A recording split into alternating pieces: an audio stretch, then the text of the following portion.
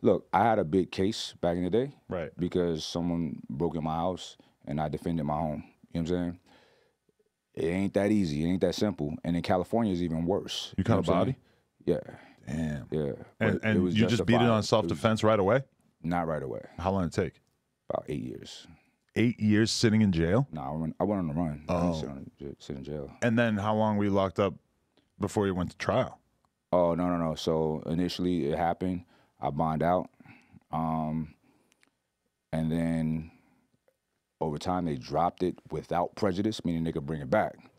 Then I catch another case. I mean, I was in the streets, right? Right. Never got in trouble for anything. No. But the situation where this happened wasn't some you being in the street shit. That was like a home invasion. Yeah. Wow. So, make a long story short, and the guy was like a lifetime criminal. You know what I'm saying?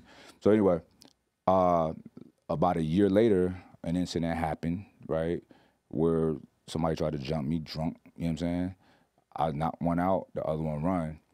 I get in my whip, and the security try to grab me, open my car door, and I have my strap, and it's legal. You know what I'm saying? No prior, I'm like, yo, get the fuck out of here, whatever. You know what I'm saying? He back off. We leave. We just go down the street to another bar. I ain't think nothing of it. It's a fight. And we see fucking ambulance and all over the top shit. And the dude just bust his head open, who fell, who I punched. The guys, when they were taking the police report, you know, you get the discoveries, read all this shit. And he was like, look, I don't want to press charges. I shouldn't have been bothering him. You know what I'm saying? And the other guy, you don't have the right to open somebody's car door. However, they said, fuck all of that. And they charged me with ag assault, deadly weapon, right? So they were like, oh, we got him now. So they bring back the other charge and that one. So then they got me, because on paper, it looks horrible, as bad as it gets. Right. So they rearrest me. It was over the top, like I'm fucking El Chapo in the middle of the street, unmarked cars, shotguns. I'm like, this is unnecessary, whatever. So they arrest me. I bond out again for that. It was a lot higher that time. And, you know, I had a plan. Like, I'm gonna fight it. I'm gonna try to fight it. But, you know, me being ignorant of the system, like, I paid my retainer for my attorney, but I had to fight a charge, not a charge, but they put me in a gang unit, right? Which enhances anything that happens by 10 years, right? So if you did a crime that's a 4-year sentence, Right. but you're classified as a gang member, it's 14 years. No, Draco the Ruler and his brother Ralphie, they got hit with like the gang enhancement on stuff. Like Ralphie apparently like used a stolen credit card to do some purchases at the mall. And they said like, oh, you're part of a gang, even though really the gang that he's part of is like a rap group. Right. And then they use that to try to throw him So away. this is what they did. So now most people don't even know you could fight that shit, right? Right. First of all, most people tell them that, yeah, I mean, they'd be like, where you from? I'm like, I'm from so-and-so. I'm like, I'm not anything, sir. You know what I'm saying? I mean, nothing. And I had a crew, it was rap shit, whatever, and it's not a gang. So I had a whole trial for that alone.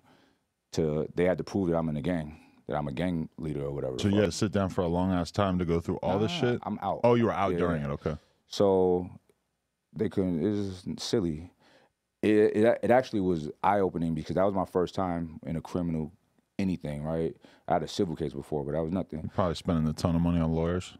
I'll tell you. So I had like money, I had enough money for a $50,000 attorney back then, right? Which was a lot for me, but that ain't shit for these big cases. You know If what I'm you saying? really want to beat that shit. Right. You know? So at 50 grand, you get a really solid lawyer, but he ain't got no connections. You know what I'm saying? He don't know the tricks. They're not really afraid of him, right?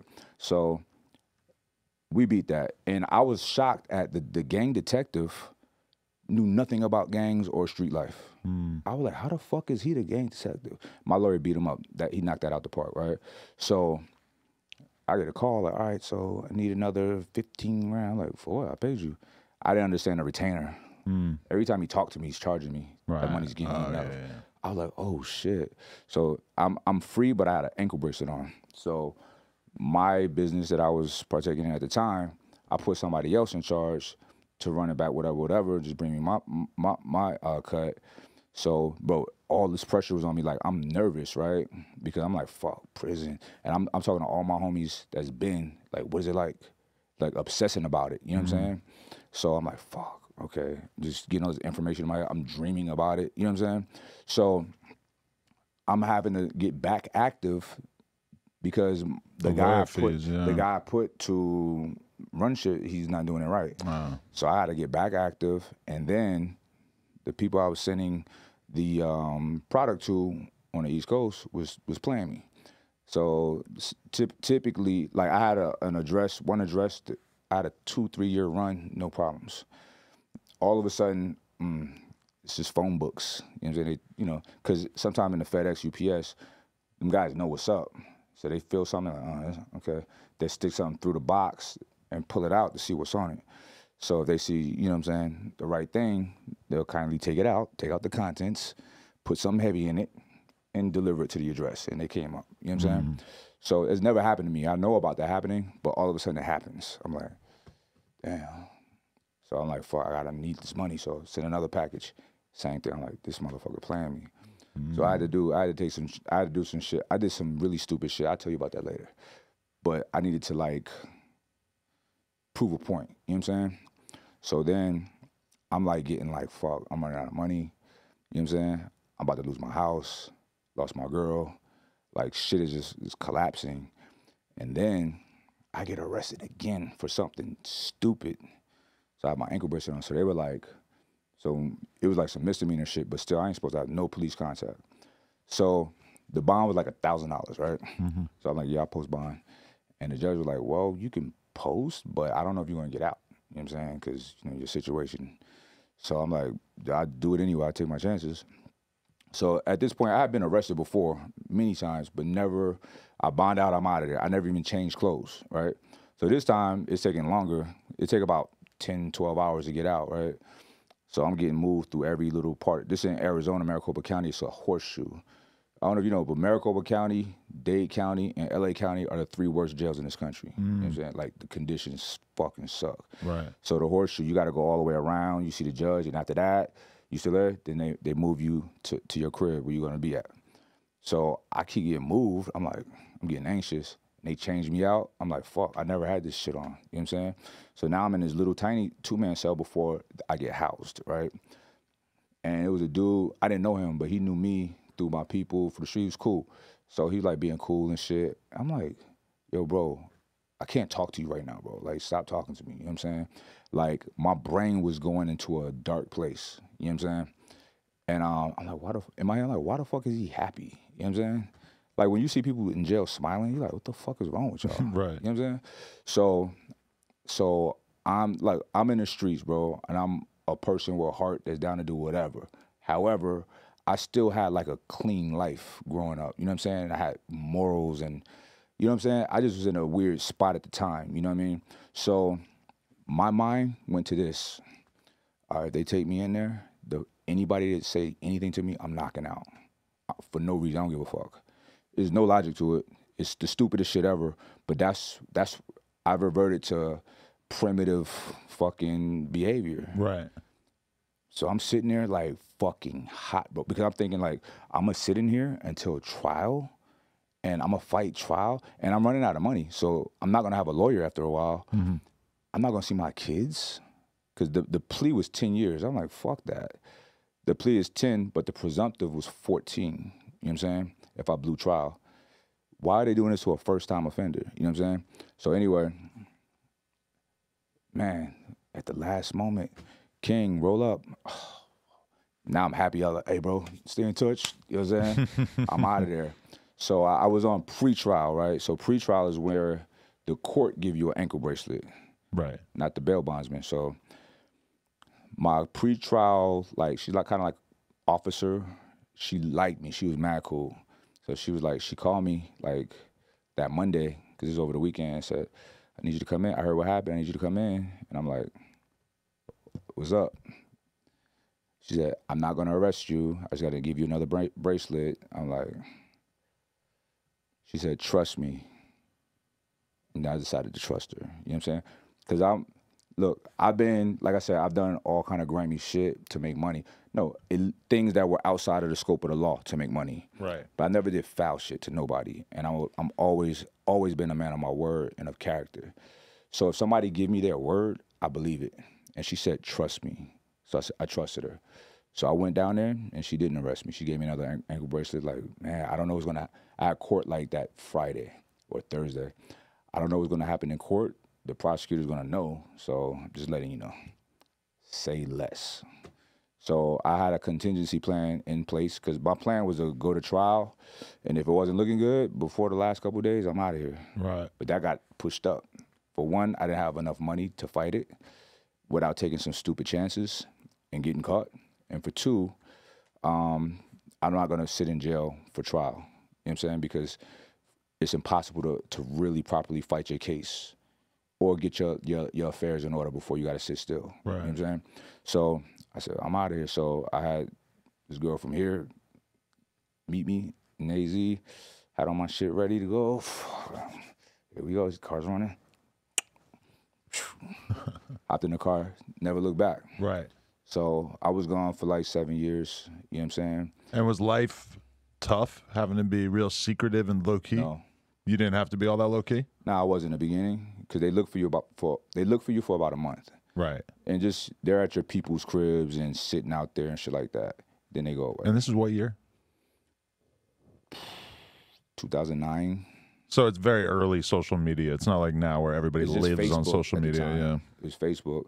So I had a Facebook account that I had like a silly name that I made up just for my family to keep in touch. Mm-hmm. And then Instagram came. Then I had to get a job, like, because I wasn't going to hustle because when people want to run, they get caught fast. You know what I'm saying? Because they're doing other crimes. Because they have to do illegal shit. Right. Mm-hmm. So I'm like, and look, I was a criminal, but I was smart. So I researched the fuck out of everything to see what I could do. How could I move? Can I fly or whatever?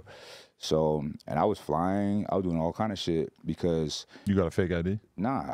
No, fuck no. That's a 10-year sentence right there. I'm going to get caught at some point. You know what I'm saying? And my thing is like, try to make a bunch of fucking money. Having a fake ID is a 10-year sentence when you're on the run? No, period. Identity theft is a 10-year sentence. These days, wow. Yeah. Okay. Back then, because I researched the shit. Right. So anyway, so for what I was charged with, manslaughter, it's not murder. So murder, rape, and shit with children is the highest. Mm. So they're looking for you anywhere, right? Everything else, they're not. It's just if you do something stupid and get caught or somebody tell, right? So I was able to travel because there's no connection from TSA and cops, right? I mean, I was even out the country, bro. You know what I'm saying? That shit was scary at first because I went to Dubai and they scan your eyes. And in jail, they scan your eyes. Right. I was like, fuck. Do you think this would be harder to get away with now? The traveling and stuff? When you go on the airplane, it feels like they're going to figure out if you're on a database. I don't. Wow. I mean, listen, I don't think people should be going on a run. Right. You know what I'm saying? But if a person got a little bit of intellect with them, they can... Bro, I could have never got caught, but I was on social media. By accident, it started blowing up. You know what I'm saying? So you got caught because you started getting views on YouTube? Bro, first of all, I started social media, this family, and then Instagram. I'm like, damn, this shit cool. And I was working as a personal trainer. Right. And I'm going to tell you, this was so demeaning, getting paid like $3 grand a month when I was used to getting 30, 40 a week. You know what I'm saying? So, but I did what I had to do. So I'm working as a trainer. So I would put my clients' little progress on my IG and talking about the workout. Because whatever I'm into, I'm all in. And I only do things I really like doing. Right. So people seeing how much I cared about it and the results was fucking sick. And it was helping me get more business, social media. So every now and then I put me doing a lift or doing something crazy up there and shit. And people was just loving that shit. And the shit started going viral. And then I started getting like a fucking, just a fan base of cops. Cops and military dudes, you know what I'm saying? And because they're fucking... They like workout shit, If I wasn't like the typical black dude that's in crime and doing thug shit, would be a cop if he was in a good upbringing, you know what I'm saying, or in the military, you know what I'm saying? So, because just like, think about street life and military life, right? It's people that just need somebody to guide them and give them direction. And that's what both sides are going for. And they're really doing the same type of shit. You know what I'm saying? Like military, like It ain't no different. A motherfucker growing up in the hood is just like a person going through the military. The stakes is high stressful. You're dealing with multiple high stress events and elements. You're managing yourself and being cool in hot situations. You might have to take lives. You see your friends' lives die. You know what I'm saying? You a soldier. You feel me? So it's really the same. It's just one's considered legal and one's not. Killing legally, killing illegally. You know what I'm saying? So it's really the same, honestly. Doctors and drug dealers, all the same. You're selling drugs. You know what I'm saying? All right, people, we just hit 300,000 subscribers. You know we're trying to hit 400,000 subscribers. So that little red button, tap it, tap in. Appreciate y'all.